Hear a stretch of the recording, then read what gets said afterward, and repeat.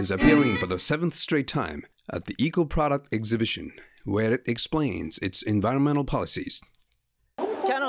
We think it's important to cut down on CO2 emissions of all our Canon products, from the production through disposal.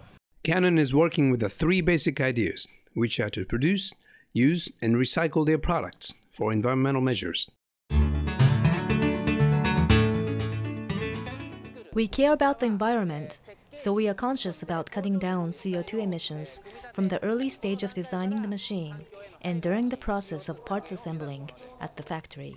With just a quick look, you can easily see the difference between the 2004 digital camera version and the 2007 model.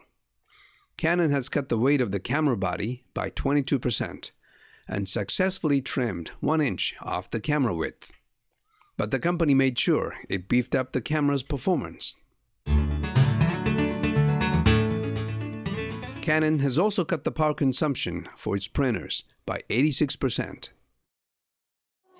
The machine has the potential of a shelf life of up to 10 years.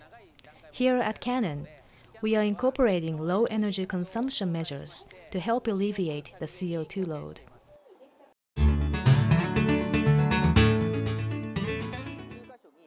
We have set up 9 sites to collect recyclable goods nationwide, and 4 of these sites are recycling centers that recycle products 100%. As reusing and recycling are the most environmentally friendly endeavor, Canon considers ecology in all of its production processes by fixing up worn-out parts and putting them into new products, and also by producing prototypes to improve product specification by reusing parts. We gather recycled copying machines that have been used for 3 to 5 years by our customers. We then exchange the degraded component for new ones, which makes the machine as good as new, so it can be sold back to the customer. We have the recycled new machine here on display. Canon is aiming for a reduction of 6 million tons of CO2 by the year 2010.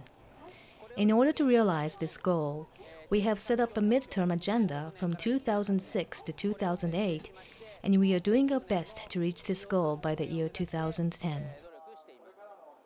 Diginfo News.